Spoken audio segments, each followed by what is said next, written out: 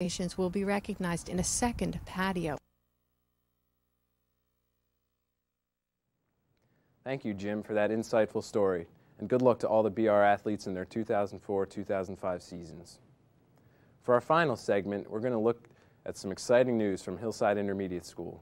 The Jane Goodall Institute officially recognized Hillside as a Roots and Shoots Academy for its environmental conscious programs.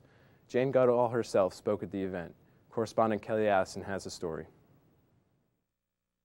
Your mission statement for the Roots and Shoots is to foster respect and compassion for all living things. How does the Roots and Shoots program do this? Because every group of students involved, and this can be preschool through university, and it's in 80 countries, and every group sits around and works out 3 different kinds of projects to make the world a better place. One for their own human community, one for animals, including domestic animals, and one for the environment we all share. On Monday, September 20th, Hillside School became the first elementary school in the nation to earn the title of a Roots and Shoots school. Jane Goodall, as the founder of the Roots and Shoots program, as well as the Jane Goodall Institute, came to celebrate the ribbon cutting. This is really a very, very exciting day. And I think it would be remiss if I didn't acknowledge this wonderful day with a real demonstration of chimpanzee joy.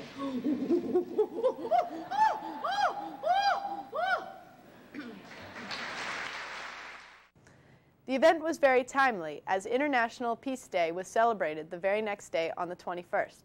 The Hillside students constructed for Jane a giant dove, an international sign of peace inspired by the Roots and Shoots program. To cut a ribbon symbolizing the start of a whole new era in this great school of yours.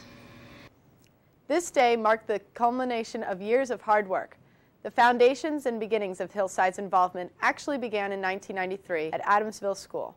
Katrina Mock's class was invited to the opening of a Roots and Shoots school in Connecticut through their involvement with the UN.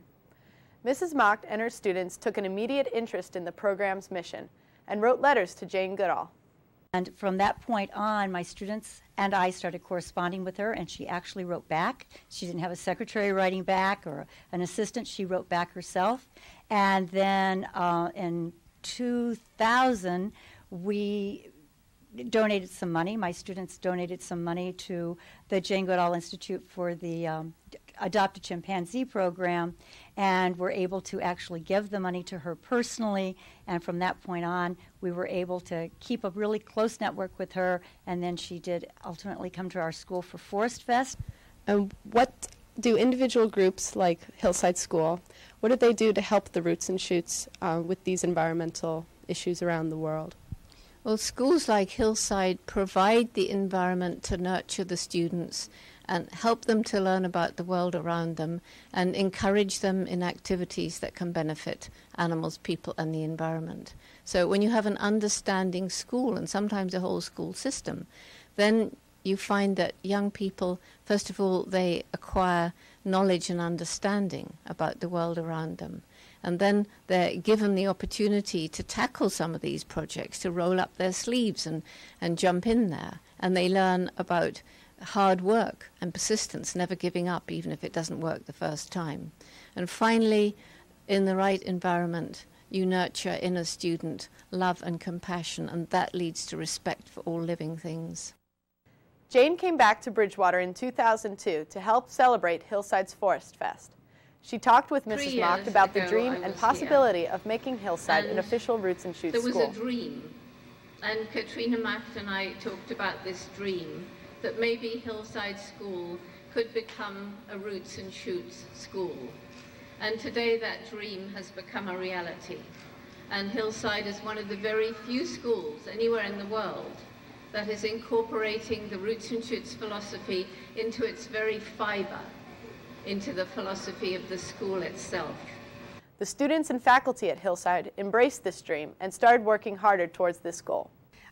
Hillside had embodied many of the principles that are found in the Roots and Shoots program of philosophy. For one thing, we have been involving outdoor education for the last 9-10 years. We have been involved in promoting leadership in students as well as community service. So it seemed only natural when Dr.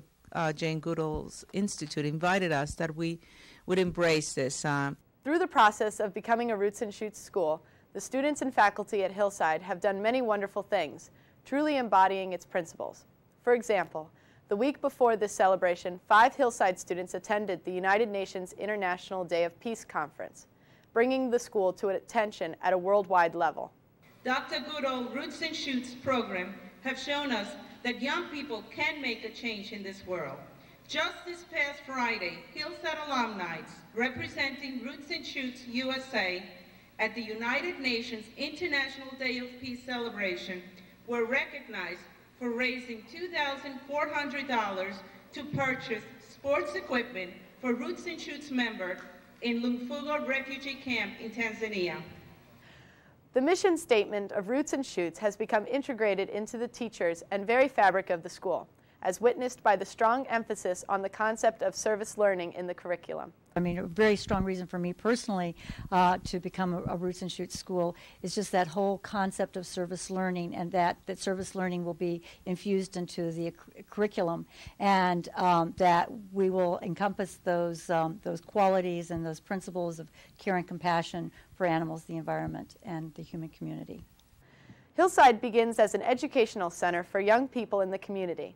It utilizes 4 experience: integration into curriculum, enrichment clusters during and after school, environmental programs like the Forest Fest and the Environmental Leaders and Protectors program, as well as service learning and habitat partners within the community.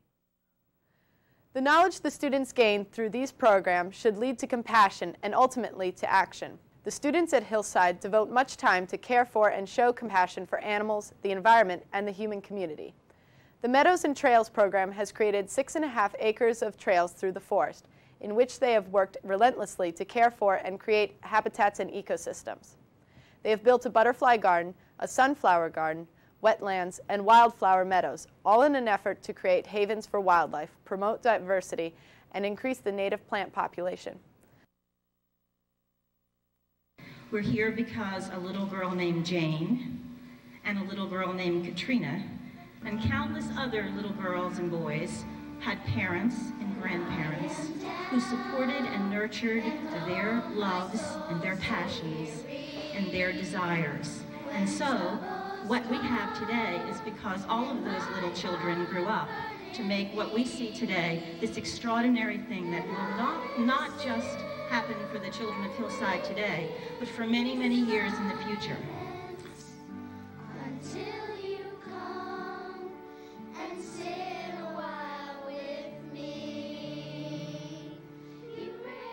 We also have a strong peace initiative.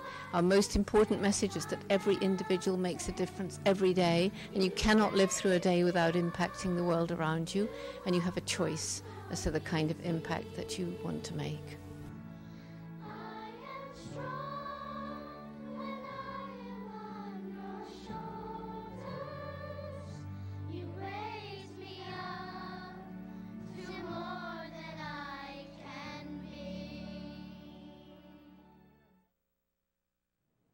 Thank you, Kelly. We'll be looking forward to hearing more about Hillside's environmental endeavors in the future. That wraps it up for this episode of Inside BR, the show that takes an inside look at the happenings in the Bridgewater-Raritan School District. I'm Mike Santini, and thank you for watching, and have a terrific day.